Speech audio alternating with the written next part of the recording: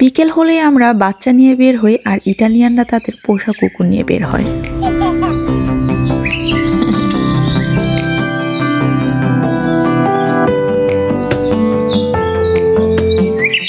আসসালামু আলাইকুম, সবাইকে রমাদান মোবারক। সবাইকে স্বাগতম জানাচ্ছি এরকম বৃষ্টি মুখরিত একটি দিনে। রোজার মধ্যে এরকম বৃষ্টি হলে কিন্তু ভালোই লাগে। চারিদিকে খুব ঠান্ডা একটা বাতাস থাকে। বৃষ্টির পরের ওয়েদার আরও বেশি ভালো লাগে।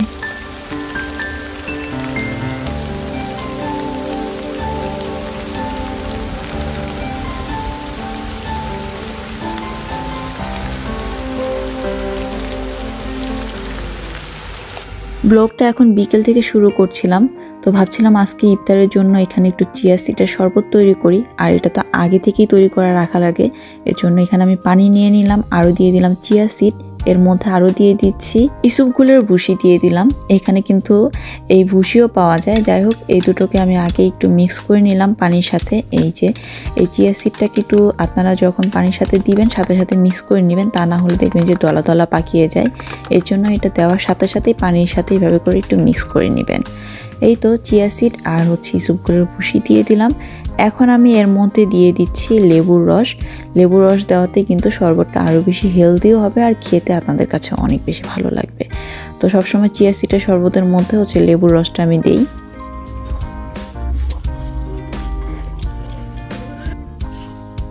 শরবতটাকে মিষ্টি করার জন্য আমি এখানে চিনির পরিবর্তে দিয়ে দিচ্ছি মধু। এই মধুগুলো কিন্তু একদমই খাঁটি। এই তো 2 চামচ মধু দিয়ে দিচ্ছি। এখন এটা যেহেতু ভিজিয়ে রাখতে হয়, তো শরবতটা বানিয়ে এখন একটা সাইডে রেখে দিলাম, ইফতারের সময়টা খাওয়া যাবে। আর এই যে আমার ছোট্ট বাবু বিকেল হতে না হতেই বায়না শুরু করে দিয়েছে বাইরে যাবে। এই গাছটার কথা কি আপনাদের মনে আছে? মাত্র 2-3 দিন আগের ব্লগেই কিন্তু দেখিয়েছিলাম, গাছটা ভরপুর ছিল ফুলে। আর এই দেখুন আজ কি অবস্থা, একদম ফুলগুলো ঝরে যাচ্ছে, পাতাগুলো ঝরে যাচ্ছে। পৃথিবীর কোনো সৌন্দর্যই স্থায়ী না, সব কিছুই ক্ষণিকের জন্য। যাই হোক, দেখুন ফুলের পাপড়িগুলো কত বড় বড়। আও, এটা না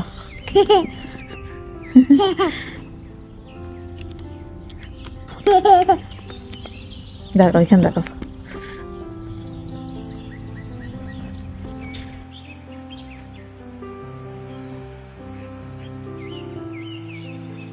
পুরো বাড়ি ফুলের পাপড়ি দিয়ে একদম ছড়িয়ে ছিটে আছে, আর গাছটা প্রায় ফুল শূন্য হয়ে যাচ্ছে।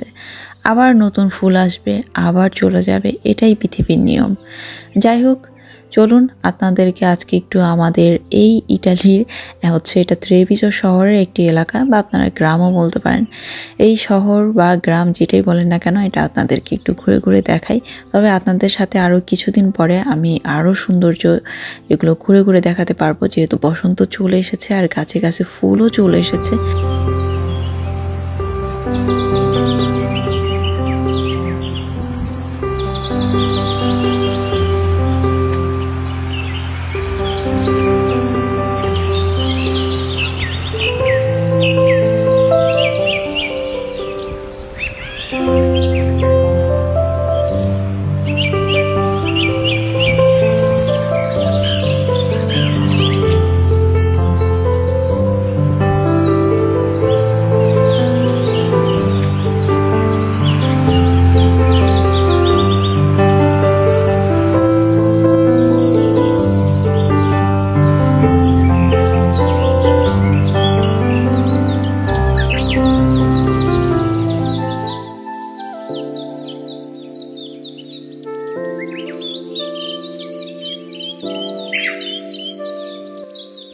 বাসা থেকে বেশ খানিক দূরে চলে এসেছি এখন।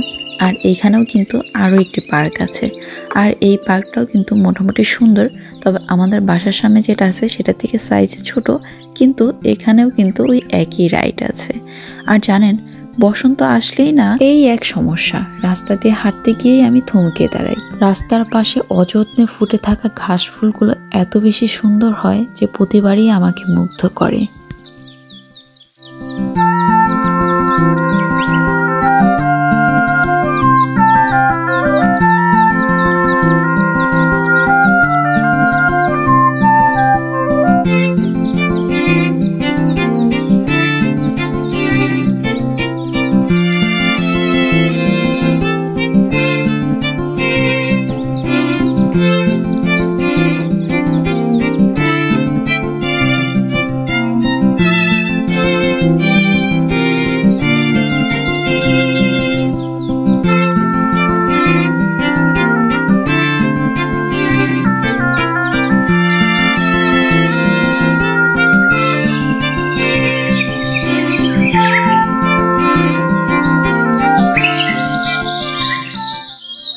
শীতের আড়মোড়া ভেঙে জেগে উঠেছে প্রকৃতি। গাছে গাছে নতুন পাতা, রঙিন রঙিন কত সব ধরনের ফুল।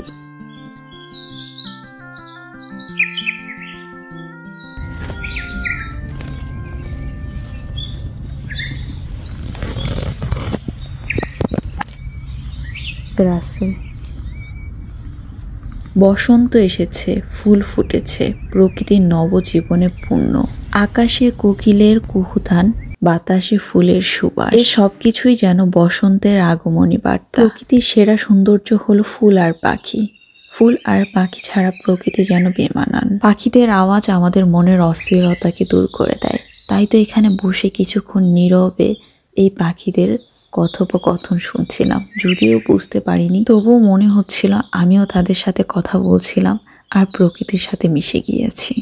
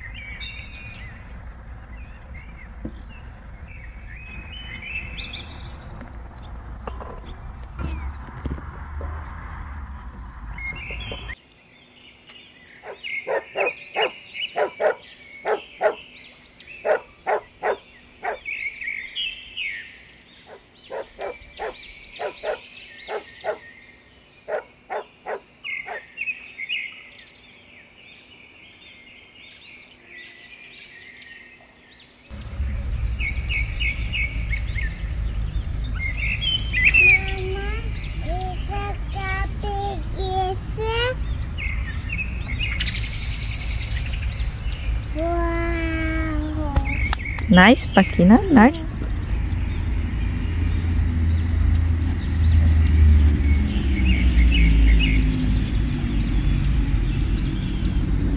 আমি মাম্বিনি তোমাকে। Thank you.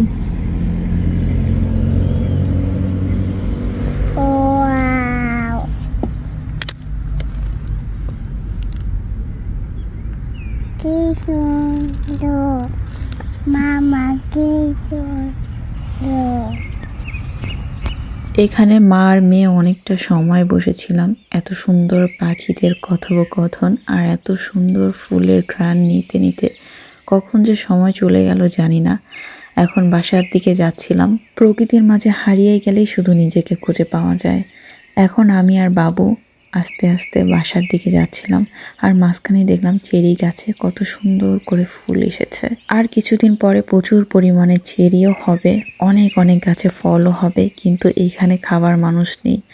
এই ফলগুলো হয়ে নিচে পড়ে ছিটিয়ে ছিটিয়ে থাকবে, পচে যাবে, কিন্তু কেউ ধরবেও না, খাবেও না। এই ব্যাপারটা আমার অনেক বেশি খারাপ লাগে।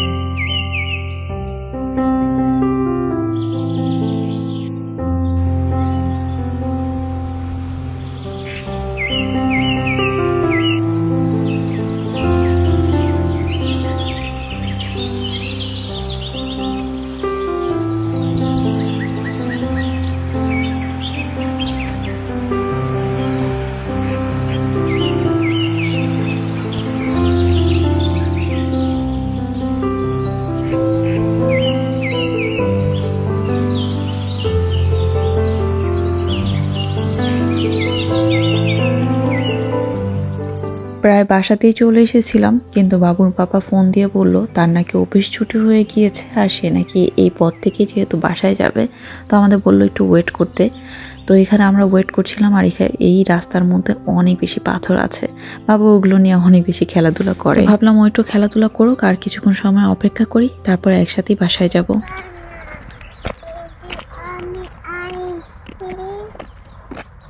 কি হাতে দেখি, আবার সেই পাথর। জানেন, এখানে আসার পর না একটা ধারণা আমার সম্পূর্ণ ভেঙে গিয়েছে।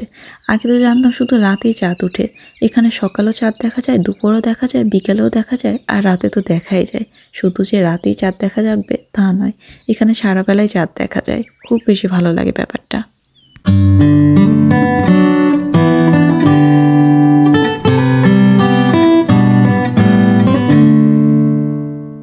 দূর দাও, পাপা আসতেছে।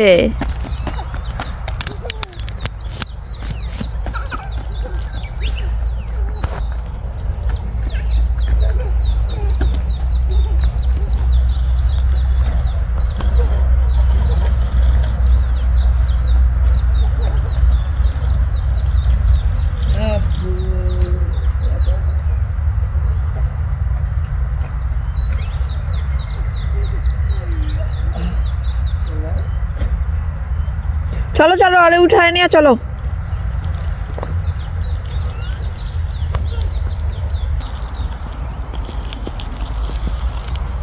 চলো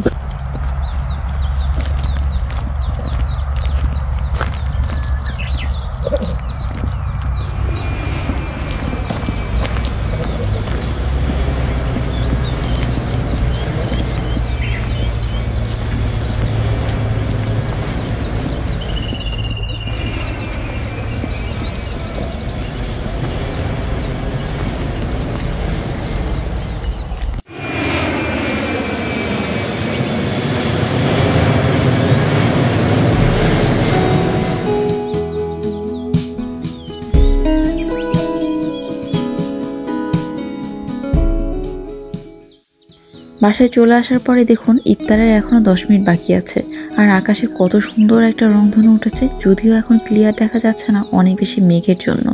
ওই তো একটা পাহাড়ি এলাকা, তো তাই অনেক বেশি বৃষ্টি হয়, আর বৃষ্টি হওয়ার পরেই না এরকম সুন্দর একটা রংধনু ওঠে। সেটা দেখার জন্য পুরো পরিবারই চলে আসলাম রংধনু দেখার জন্য বারান্দাতে।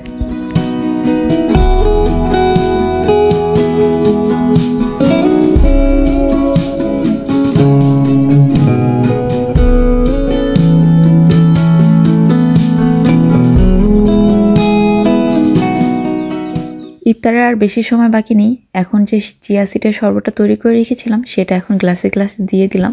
আর এখানে হচ্ছে আজকে আপনাদের ভাইয়া বার্গার তৈরি করেছিল, আর ওখানে ফলগুলোকে সুন্দর করে সে কেটে এইভাবে করে সাজিয়েছে। খুব বেশি ভালো লাগে, তাই না? অনেক বেশি ভালো লাগছিল। আর সাথে ছিল হচ্ছে মাছ আর ডাল দিয়ে তৈরি করা একটা বড়া, আর সাথে হচ্ছে চিংড়ি মাছ ভাজা। এই তো আজকের আমাদের ইফতার। তো আমরা এখন ইফতার করে নিব। ভিডিওটি ভালো লাগলে অবশ্যই ভিডিওতে একটা লাইক করবেন, আর চ্যানেল নতুন হয়ে থাকলে অবশ্যই চ্যানেলটা সাবস্ক্রাইব করবেন।